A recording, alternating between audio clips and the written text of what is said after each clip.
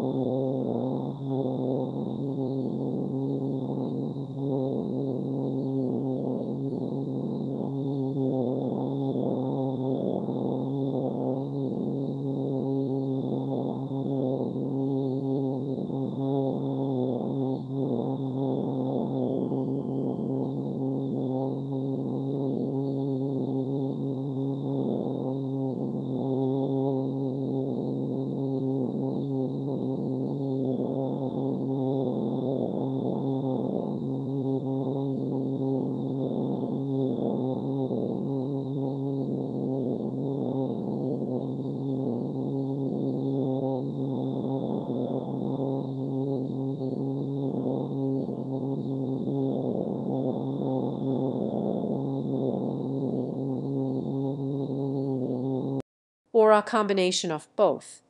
It is essential to maintain a clearer directory structure for effective linking.